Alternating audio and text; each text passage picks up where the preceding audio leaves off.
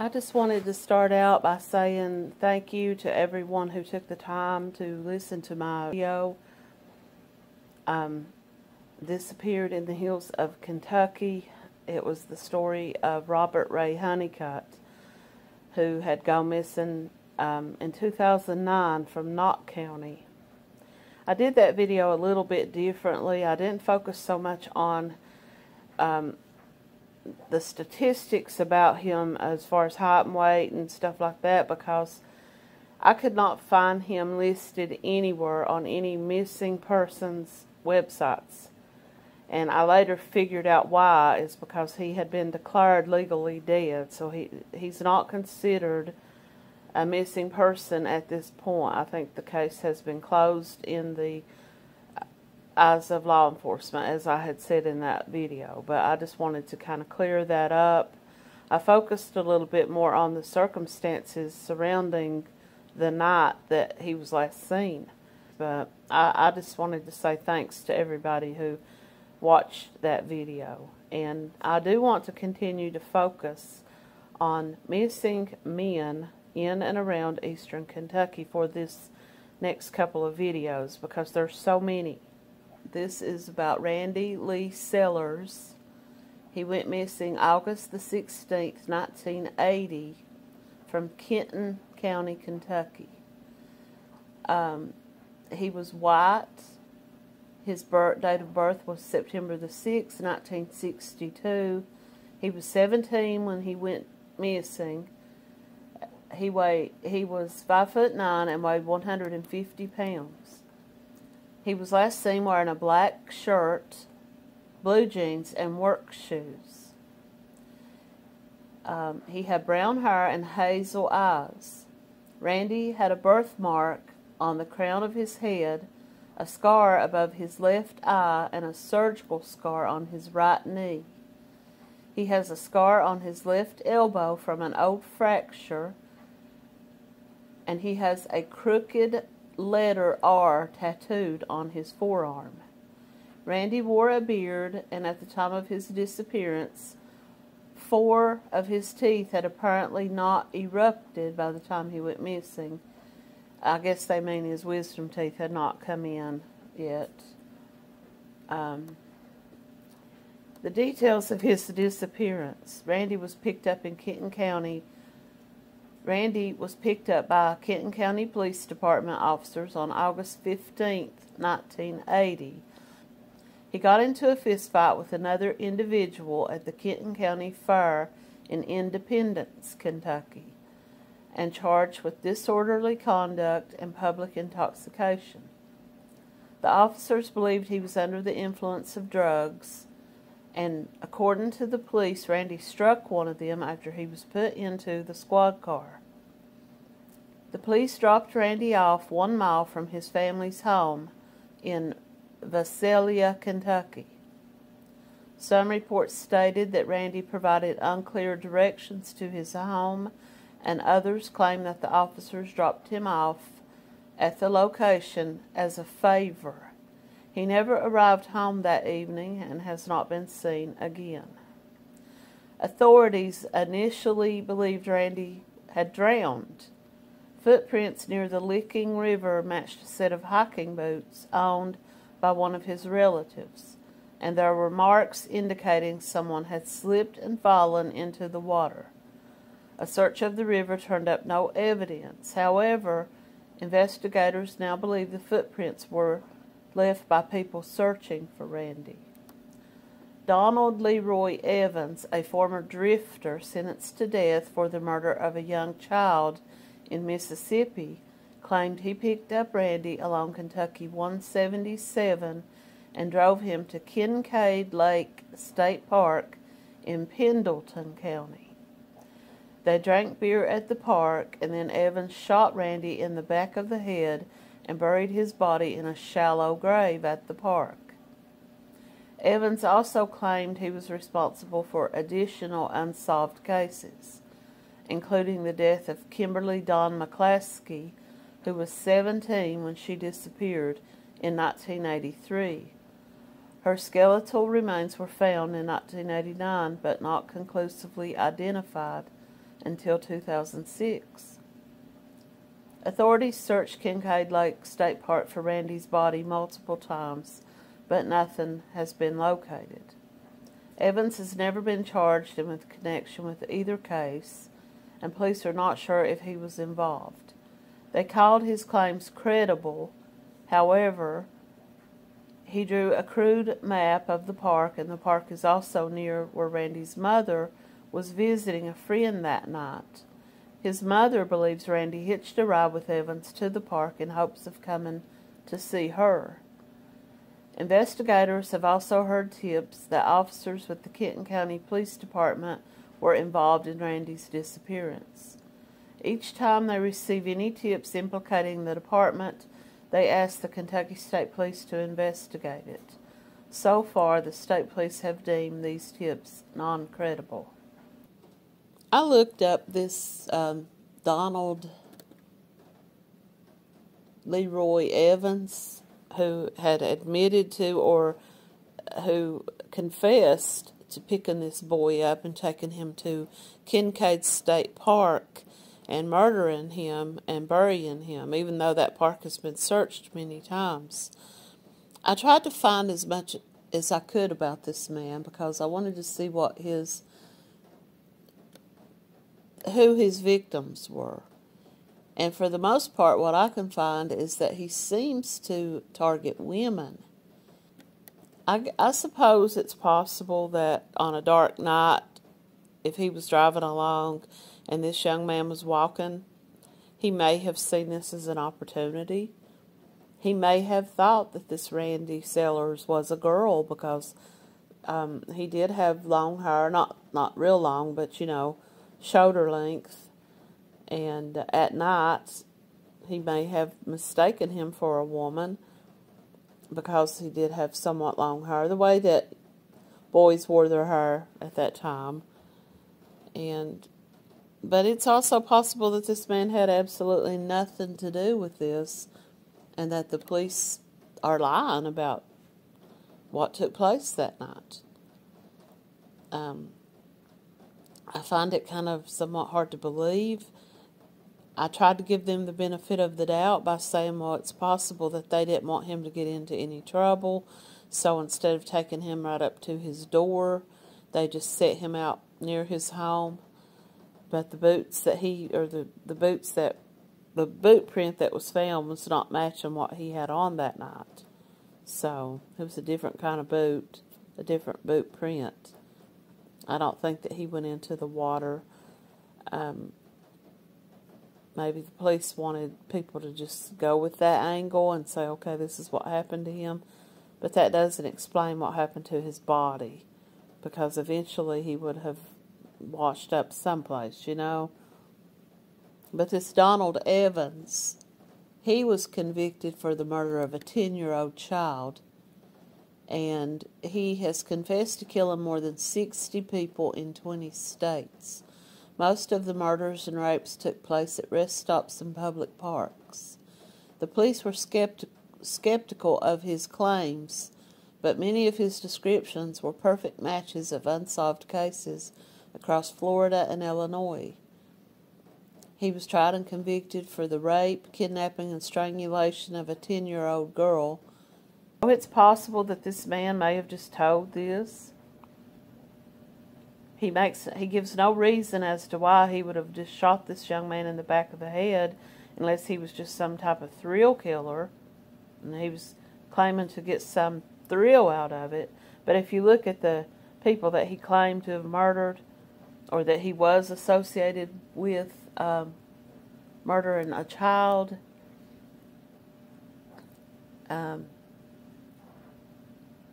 Donald Leroy Evans was sentenced to death in the murder of a young child.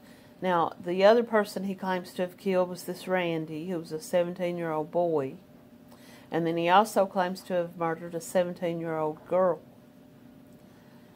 Now, most serial killers have a type. If you look at the patterns, you look at, well, of course, we can all name the big ones.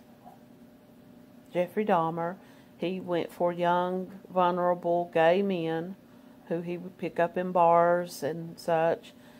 And the list goes on. There's so many to name. I could name them all for hours, but they all seem to have a top, you know. And sometimes they may murder someone out of convenience, or inconvenience, because they want rid of that person in order to get to their real target. But for the most part, they don't. A serial killer would not pick a man and then pick a woman and then pick a child, you know. So I don't know if his story really has anything to do with it. I would be shocked if the police were not involved.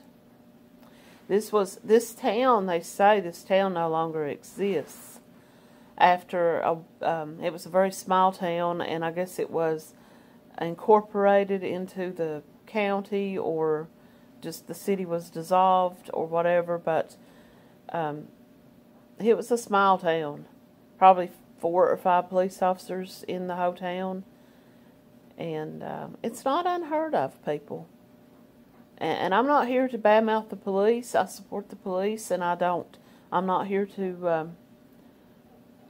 but there's always a bad apple in every bunch, you know? A rotten banana in the bunch. So it's possible that they got into an altercation with this kid. Maybe they wanted to teach him a lesson. Maybe they thought, this is a smart-ass kid, I'm going to teach him a lesson. He's not going to get in my patrol car and start kicking and whatever they say he may have done. And it's possible that they were just roughing him up and it got out of hand. I don't know, but that's a theory. I'm going to read a little bit more. This is from Cincinnati.com. Let's see what they have to say. This was posted in 2019. Search is renewed for a Kenton County boy who vanished in 1980. This was published June 4th, 2019 by the writer Julia Farr from the Cincinnati Enquirer. A scent that could be decades old renewed the search for Randy Lee Sellers, a Kenton County boy who vanished in 1980. Sellers had attended the Kenton County Fair with some friends, and the Kenton County Police drove the boy part of the way home after he got drunk at the fair, but he never made it home.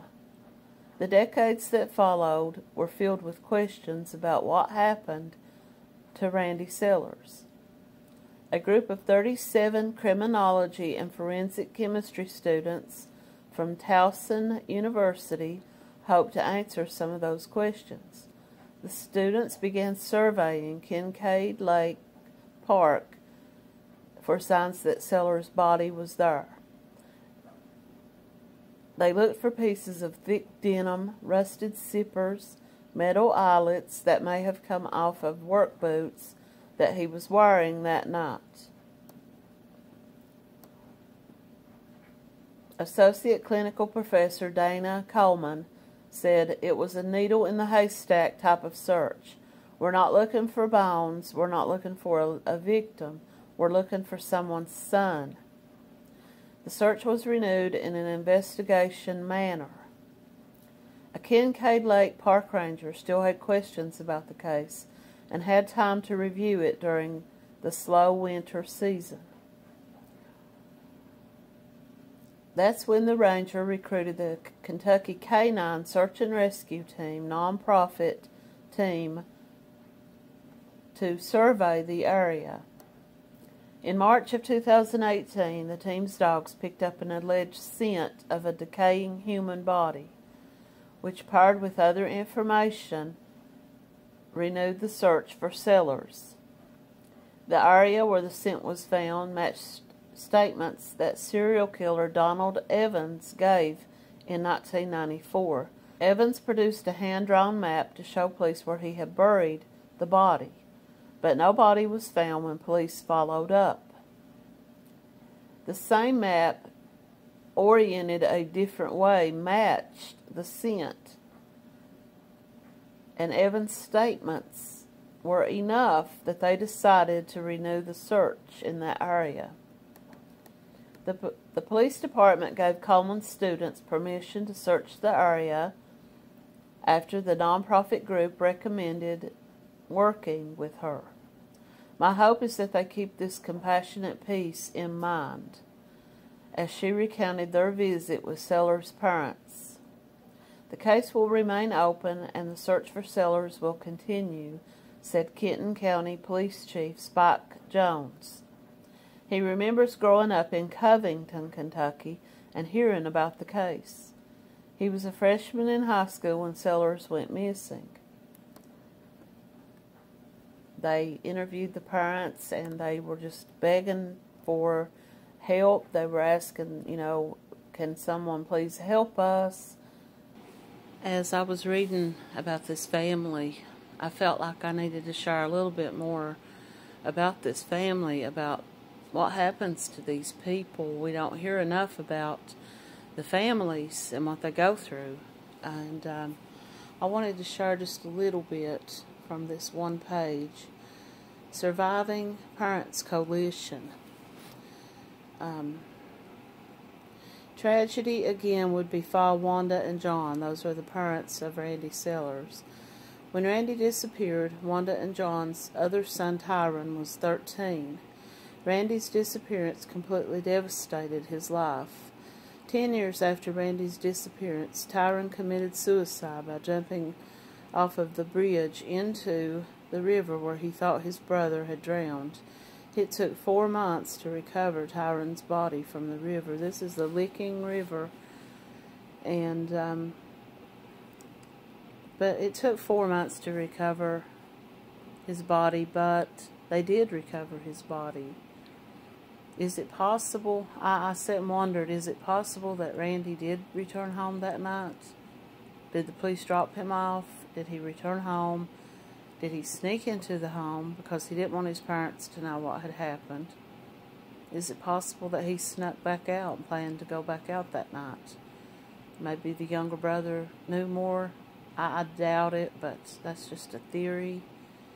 Maybe he thought once the police leave, I can sneak back out and go hang out. I don't know. He would have changed his boots because the boot prints that they found on the riverbed were not those of his that he was wearing that night. So that theory is just something that I was just thinking, but I doubt it. I doubt that he ever made it home. To go on to talk a little bit more about his mother, Wanda is one of the first warrior parents in the crusade for missing children. About a year after Randy's disappearance, Wanda helped organize and put on the first conference for missing children in Covington, Kentucky. John Walsh, Robbie Calloway, and others. John Walsh, of course, who is from America's Most Wanted, and Robbie Calloway met and went to Washington to start the fight for missing and exploited children. The fight led to the Missing Children Act that made a monumental step forward in the country's effort to find our children. Many other laws were soon put into act, and eventually the National Center for Missing and Exploited Children came about. Wanda was also a founding member in Kentucky of the Exploited Children Help Organization known as ECHO. She was trained to become a peer support specialist to help other parents and families of missing and exploited children. She talked about how after her son disappeared, her and her husband couldn't get answers from anybody. They would sit by the phone waiting for police officers to return their calls, and they never did. They would call as many people as they could to try to reach out for help. So she got involved, and she said, I don't want this to happen to other parents. I want parents to know that they have somewhere to go, someone to talk to. And so I guess something positive did come from that. if you want to look at it that way. Circumstances: the subject was dropped off in the vicinity of his home after being escorted by 2 Kenton County police officers. He never arrived home and was never found. Now, that's a big red flag. He had gotten drunk and gotten into an argument or something of that nature at the fair. The police come along and break it up, and one of these police officers claims that Randy punched them or assaulted them in some way, and they take him home. Instead of taking him to his driveway, walking up to the door with this 17-year-old boy and saying to the parents, "Here's your son, he was causing trouble down at the fair and we had to remove him. Maybe you might want to sit him down and have a talk with him." They just supposedly set him out near his home. That's a red flag, and not just. I hope others of you see it as a red flag, because I do. I mean, I just, maybe they could argue that maybe we didn't want him to get into trouble. We just wanted to let him out. He was going to walk on home and calm down for the night. We didn't want to cause a big scene. I don't know about that, Because if that was the case, instead of putting him in the patrol car to begin with, why didn't they just make him leave the fairgrounds and say, "Go on your way now, don't come back inside"?